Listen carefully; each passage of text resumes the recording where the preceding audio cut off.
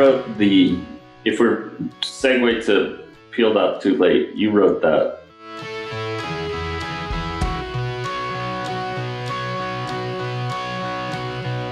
So it's based around these two things.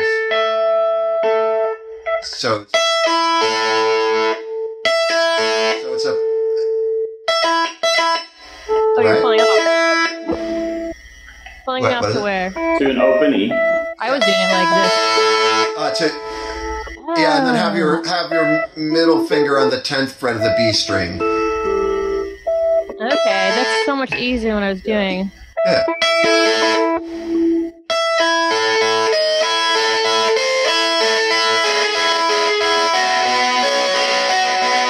I'm probably out of tune.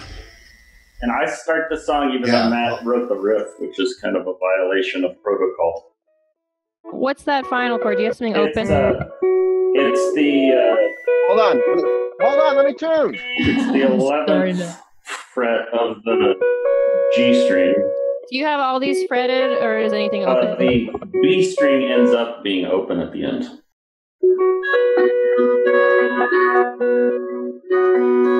And so it's a 9th fret of the E string, and the 11th fret of the G string, and then an open B.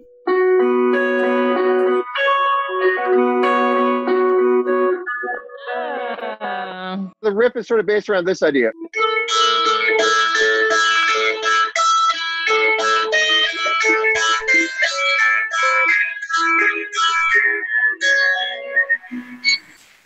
And then you get those kind of cool overtones, kind of no matter what amp you're playing through, pretty much. You get those weird sounds. Yeah, if you listen closely to that, Mike Marshall, whatever, has these weird overtones that it's humming, and it sounds like this weird ghost bass part. It's like boom, boom, boom, boom. It's really weird. Yeah, those guitars are so crunchy. I think I was imagining some of those notes an octave up just because they're wilding out. Yeah, weird. So does that make sense, Sadie? Oh yeah, you got that riff? Yep. And then pretty much the only other thing I do with that is I'll go. And then, Clay, are you doing some like? Yeah, I'm just doing. So it's on the 8th and 6th frets. So it's the.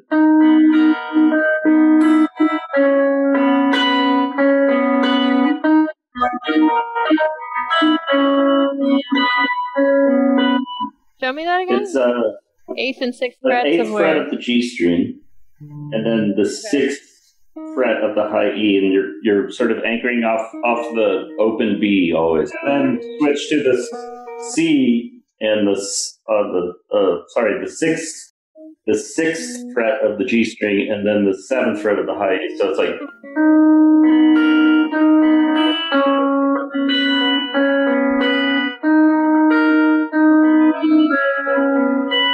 And you just hang out here for a while. And that's something that only makes sense when it plays off of Matt's part. So. And then you're doing like a. I'm just going. Yeah. That's it. Just over and over again. Oh, that's cool. Or maybe sometimes. Yeah.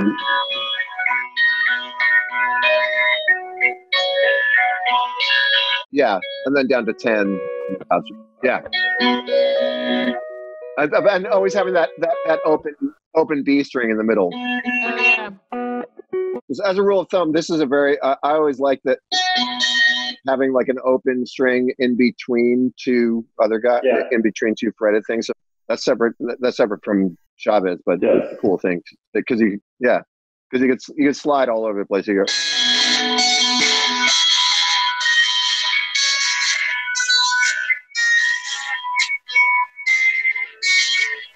So we just sort of played around with those things, and then we ripped off a Bail Through Space song for the big. Yeah, then we stole a Bail Through Space vibe with the chorus. Why don't you play, Clay?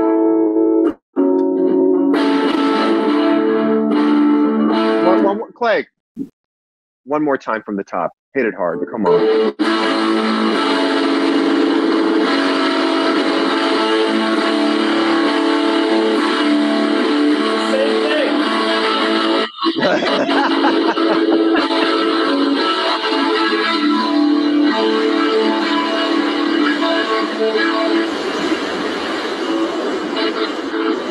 Hey, move.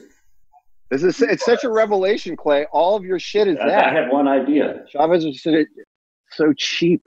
And I'm doing the dumber version.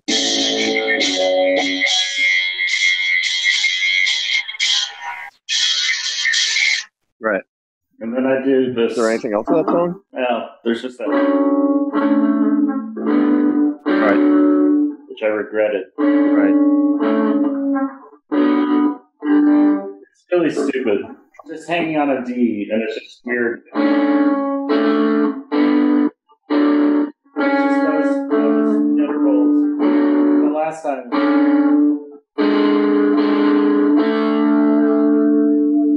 That's cool.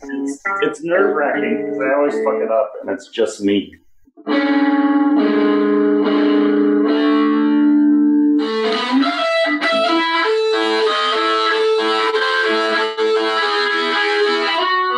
And you come in. Right. Oh. Yeah. And then we play that a couple of times, and then we go out. Right. And then we just slide down to different, like, the whole thing just turns in. Right? We just sort of. Yeah, it was all kind of like, I think the whole idea was like trying to write a song around a ringing B string. Which is most of Chavez songs, right. I guess. It's really funny with Chavez. Everything sounds really weird when it's all separated. Yeah. And then when we make the chord change at the end. Right. Again, Clay, and as usual, Clay is moving around doing interesting things, and I'm usually just staying in the same place. Yeah, that to me, Drop C was when that's when it really opened up things for me. Personally, I just play in this the most. It just makes me play more interesting things. I don't know what. For me.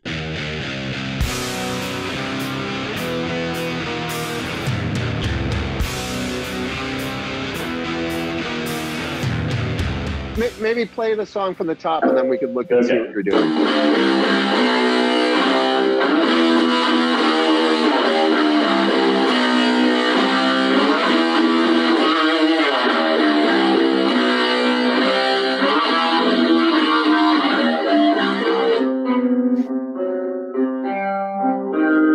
So what is that? What is the chord shape there that you're using? This one?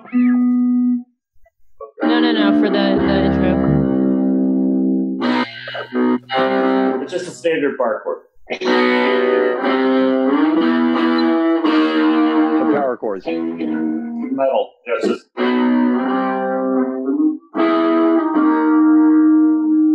metal. You can play. And you're not playing the low note when you're hitting that riff, right? No, I'm just doing the lead up. So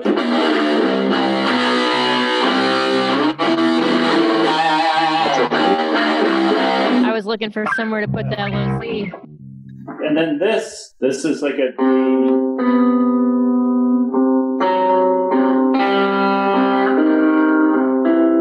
So it's G, C, sorry, C on the A string, and then the fourth fret on the G string. And then go across to the 4 on the D string. And then open. And then first fret.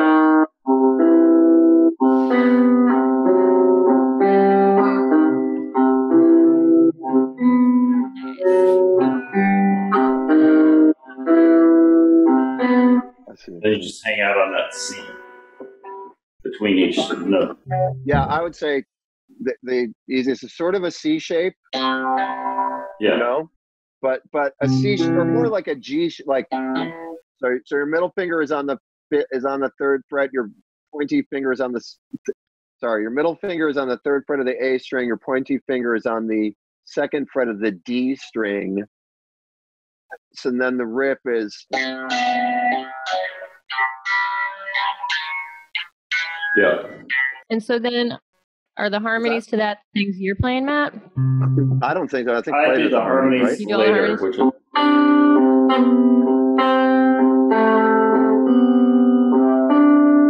So you keep the C as the root there? and then when you get to the chorus, that's where the weird intervals, which are like that's just across the on the seventh on the low string and a seventh on the E string, and just and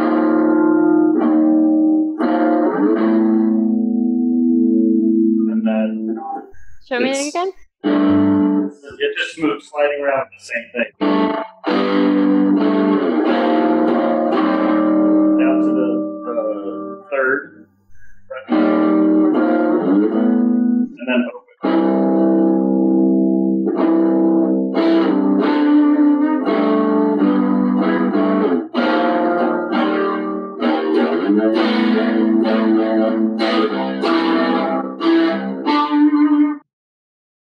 Then you open up. I just didn't even know what these chords were. That's what the drop C did. It made it kind of interesting. It was just shit that sounded different. And then the last time through, you go.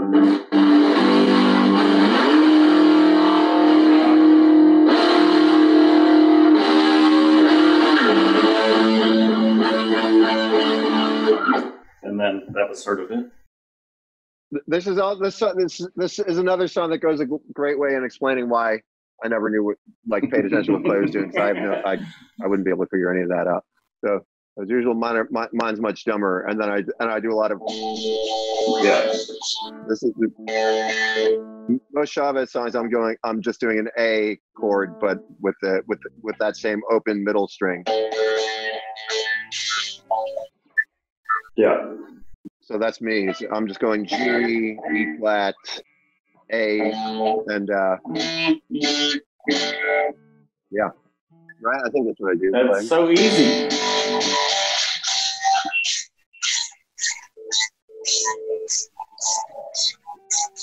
Yeah. And then what? And then we go in and I get to play a metal thing, but then you got you got some harmonies on that or transpositions of that riff. And then the last time I got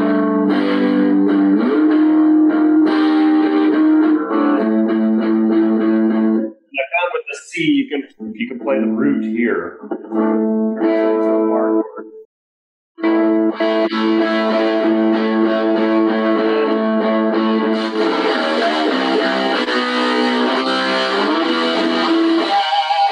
And then we go back into the and then I did a really heavy lead, which no one could ever hear, but it was kind of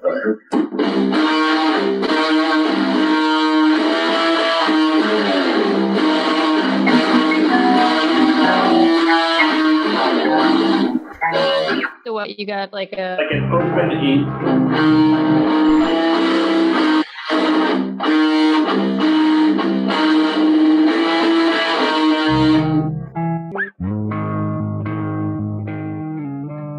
Like that? And then we're back into it in the back. We just hold on the C for a long time. Back onto the chorus. When Clay's doing his solo, I go.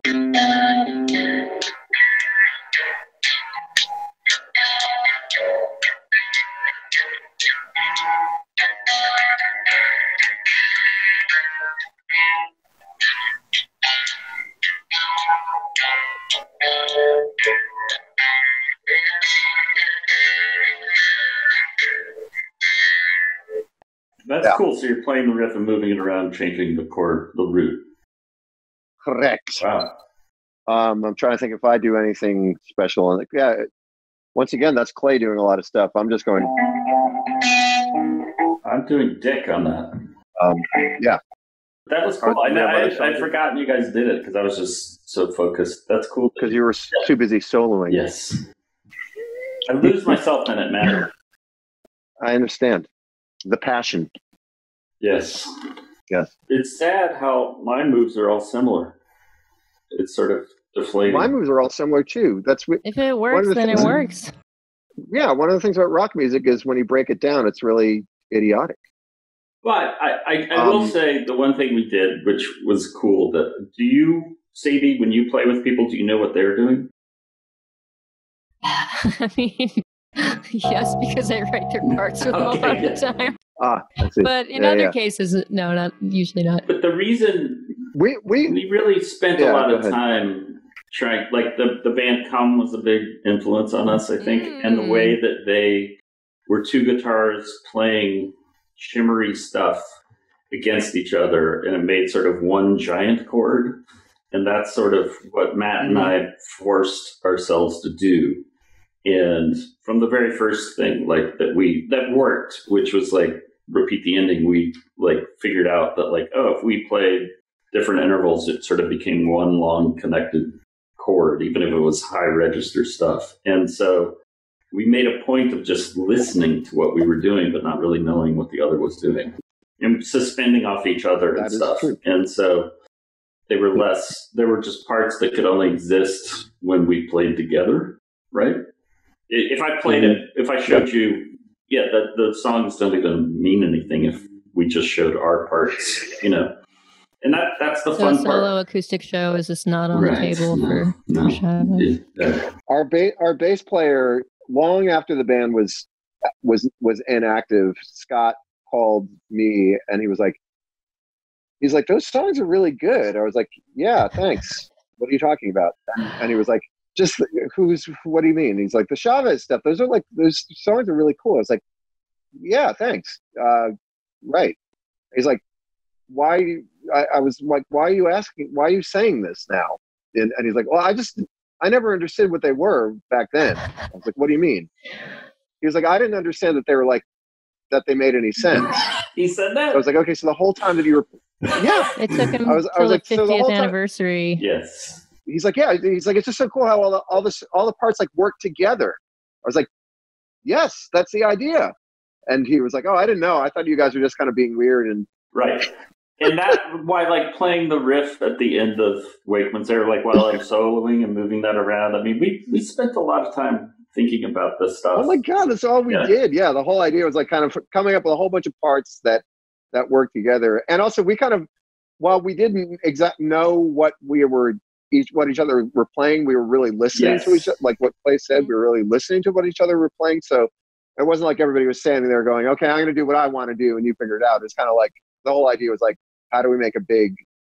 But it hit a nice balance of collabo vibes. We spent a shit ton of time making sure that the songs were written all the way we wanted them to. And so as a creative project, you can't really ask for more, except for maybe success. Except for selling records. Yeah. But like, yeah, for sure. It was, that was one of the things we spent a lot of time, like tons of time together working shit out. And figure out. I think that really comes across listening to it. And I mean, especially watching you guys do these now, even the parts where you're theoretically in unison. Yeah. You're on a slightly different fret bending something. It just produces a lot of cool interplay in space. I feel like there's a lot of attention to space in a way that's fun to learn. As I said before, the guitar parts, because we were sort of half playing bass parts, it made us. And also, Scotty wasn't around. Scotty's also an amazing, amazing bass player. Actually. Yeah, he's great. He's incredible. And he would come in from LA or something when we'd already written the song, and we were like, well, don't just double what we're doing. Like, he had to, like, sometimes we would have the bass part only come in at the second verse or whatever, and it was, it made us think about those as opposed to just, like, beefing out the low end, Yeah, there's a lot of motion across all the string instruments in this band. Yeah, so... Well, yeah, I was thinking about the no bass thing and the Chavez thing, and I was thinking about where maybe my mind was at back then, and it mainly came out of the fact that only me and Clay played together for the first year. It was just the two of us with nobody else, and then, but one thing I really remember being struck prior to Chavez, Clay, when I was just sort of dicking around and. I got asked to jam with Julie from Pussy Galore and Ned from the Action Swingers. It was so funny, and I guess I was asked to play bass, and Julie was like, God, why are you playing bass? I fucking hate bass. So I was like, was this the first time that anybody was smart enough to say I hate bass? Because it's like somebody needed to say that, because bass takes up all this room, just like somebody in a rock band needed to say I hate drums or I hate cymbals, like it's like the worst. But I remember Julie made a huge impression on me just to have that stance at all. Like I remember walking out of that thing being like, she hates bass. That's so wild. Like she thinks that bass ruins songs, and actually it did stick in my head when me and you started. I was like, okay, well, cool. We don't have a bass player. Julie, like let's see how far we could go with that. And I started noticing that a lot of really songs that are really cool will not have a bass come in until the chorus, for example. That's a Prince trick too. Yeah, totally. Yeah. So, I mean, but yeah, I remember because Prince did Kiss and they had no bass, but like the idea of leaving stuff out was definitely a huge thing with Chavez, while still trying to be as rocking and maximal as possible. And we would also do things like open it up so that, because we had the best drummer in the world, so that we would try to showcase his skills as much as we could, not in a drum chops way, but just like leaving room, like building stuff around him, or leaving room so what he's doing you could really hear, you know what I mean, and so basically setting so much of the Chavez sound was sort of like, okay, we have this great drummer, how do we make the most out of that, who's smarter than us and played in Live Skull and all these cool bands, how do we keep him interested, was definitely a big it's true, right? Yeah, Clay totally. was particularly obsessed with not wanting to bum James out, so a lot of it was sort of like, I still am. He likes this, and he still is. I will go to my grave always concerned about his well-being, which is great because he's not concerned about ours. No. Hey, where's he on this video? Where's he?